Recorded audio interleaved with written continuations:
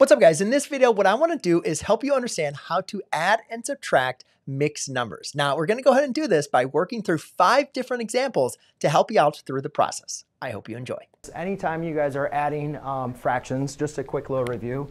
If you have 3 halves plus 5 halves, all right, remember, as long as the fraction, and this is going to be true for adding or subtracting, so I'm not going to go through both of them. But remember, whenever you're adding fractions, as long as the denominator is the same, we just combine our numerator. And that would be the exact same with subtracting. All right? Please just remember, ladies and gentlemen, you have to simplify your fraction. 8 divided by 2 is reduced down to 4. OK? Now, in this case, we have a mixed number added to a fraction. So the first thing we need to do is convert our mixed number into a fraction. So to do that, we multiply our denominator times our whole number, and then add that to our numerator. So my improper fraction would now be 2 times 3, which is 6, plus 1 is 7. So I have 7/3 plus 1/4. But now they do not have common denominators. So I can't just add 7 and 1. I have to get common denominators. So to do that, we need to determine what is the least common denominator. Now, the foolproof method to do this, if you can't do it in your head, is just list the multiples of each denominator. 3, 6, 9, 12, 15, 18, 4, 8, 12, 16, 20, 24. And we want to find the smallest number that they both share, which you guys hopefully can see is 12. Right? So that means we want to get our answer is going to have a denominator of 12. But before we can do that, we need to make sure we have common denominators. So I need to see, what do I need to multiply 3 to get to 12? Well, that will be 4. And since I need to produce equivalent fractions, I'm going to multiply by 4 over 4. For 3, I need to multiply by 3 over 3. And then, as we go through, just like we multiply fractions, we multiply straight across. So therefore, I have 28 over 12 plus 3 over 12. Add those up. 28 plus 3, since they have the same denominator, I can now combine their numerators. 28 plus 3 is 31 over 12. This would be the exact same if you were subtracting, except instead of adding, you'd just be subtracting the numerators. Make sense? Whenever we're adding mixed numbers, we always want to convert them back over to improper fractions. And to do that, there's a kind of step-by-step process that I want to make sure you guys are all aware of, because we're going to be using this over and over and over again. You guys are going to see mixed numbers quite a bit. So we want to make sure we can always compute mixed numbers as an improper fraction so we can apply our operations. So to do that, what you're simply going to do is take the denominator and multiply it by your whole value. So 4 times 5 is 20. Then you're going to add that sum, or that product, to your numerator. And when you do that, you're still going to leave it over 4. So 4 times 5 is 20, plus 1 is 21 over 4. Then I do the same thing over here. So that's 21 over 4, plus 3 times 2, which is 6, plus 2 is 8. OK? So now I've written it as improper fractions. And now I have 21 over 4 plus 8/3. However, what we notice here is we have 2 uncommon denominators, right? They're not like denominators. So Stephen, what we'd want to do in this case is we want to compute the least common denominator. That means the smallest number that both 4 and 3 divide into. So to do that, what we need to do is, one easy way to do that is just to multiply your denominators, 4 and 3. That's going to give you 12. We both know that 12 is divisible by 4 and divisible by 3, right? However, the next example I'll do, you'll notice that not always just multiplying denominators is the best or fastest or easiest way to determine the least common denominator. But we'll do that next. So in this case, I need to multiply both of my denominators to get them to be 12. So I'm going to multiply this denominator by 3 and this one by 4. But it's very important, ladies and gentlemen, when you're multiplying to produce a common denominator, that you multiply the denominator and the numerator by the same number. The reason being is we want to produce what we call equivalent fractions, fractions that have the same value but are in different form. For instance, 3 over 6 is equivalent to 1/2, right? Right? They're equivalent fractions. So now I need to multiply across. So when we multiply, we just multiply numerator times numerator, denominator times denominator. 3 times 21 is 63.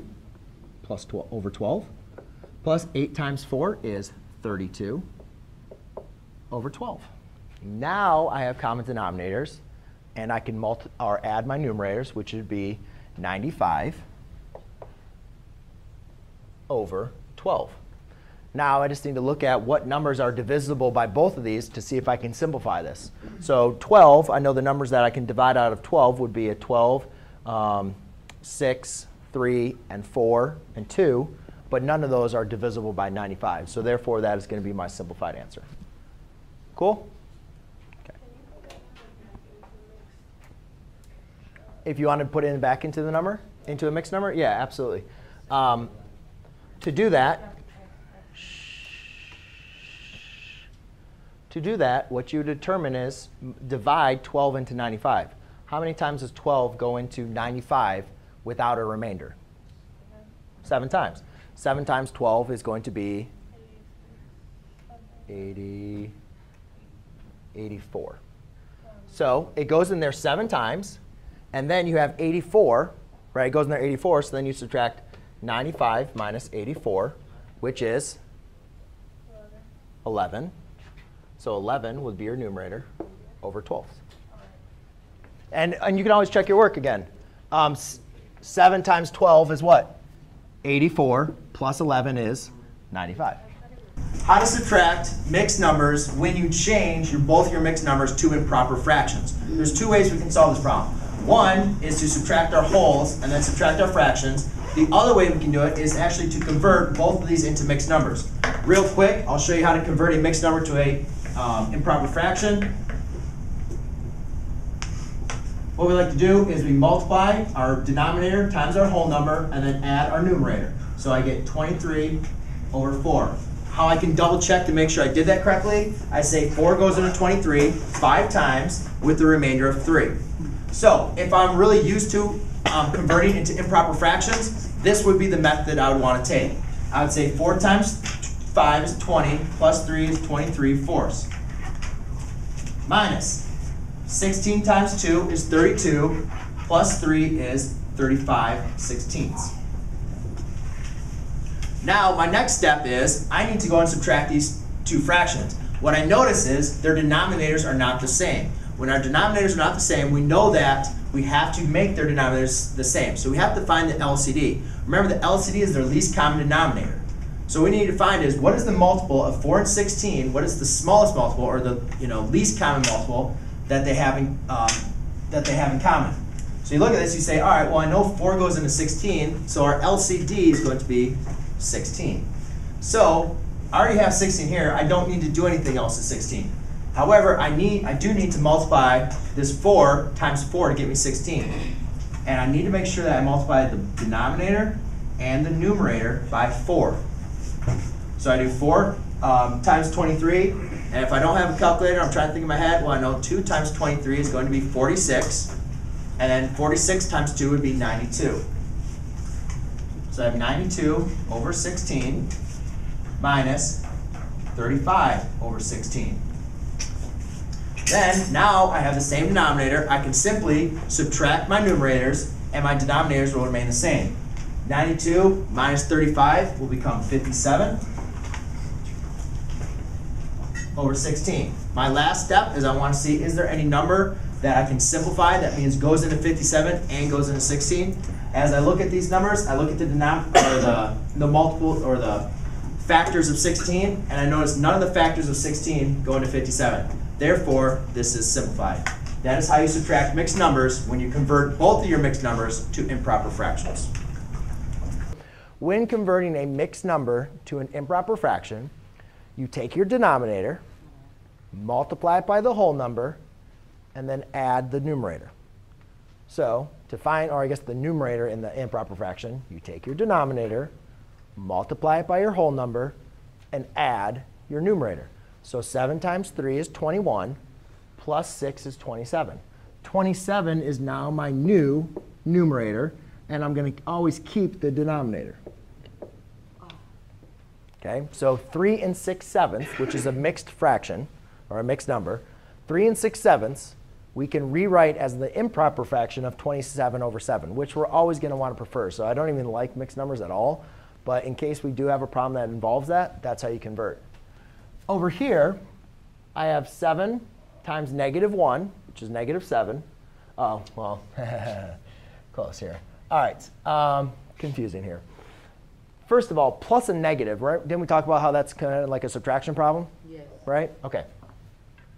So let's just rewrite this as a subtraction problem.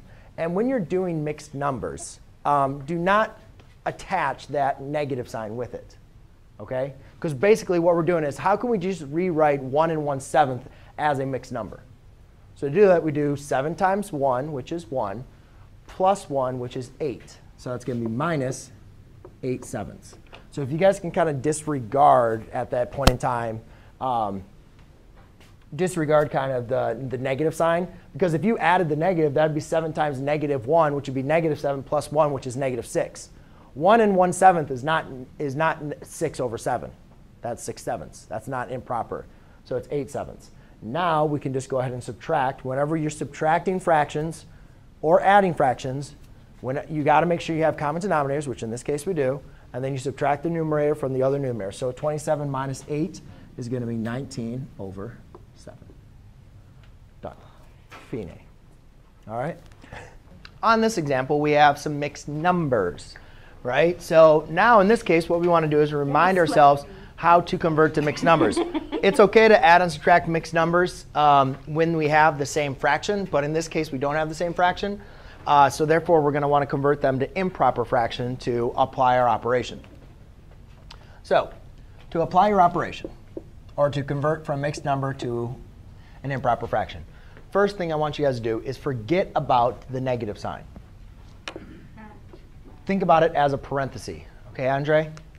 We are going to apply the negative sign at the end, not right now. So the first thing that you're going to do, is there a problem, Jamie? No. You OK? OK. The first thing you're going to do is take your denominator, multiply it by the whole number. All right? Then you take that number, and then you add it to 2. So when doing this, what I have is 3 times 3 is 9, plus 2 is 11. Everybody follow me? Yes. OK. So that's going to be a negative 11 over 3, as you keep the original denominator the same. Then I do the same thing here. Again, forget about the negative sign for a second. Just do 4 times 2, which is 8. 8 plus 3 is 11. So it's minus 11 over 4. Then again, though, we need to get common denominators, right? So you can see your common denominator of 3 and 4 is going to be 12. So I'll multiply by 4 over 4, 3 over 3. And therefore, I obtain negative 44 over 12 minus 33 over 12. Remember, guys, negative minus a negative is basically like adding. Just the way I look at it is -1 minus 2.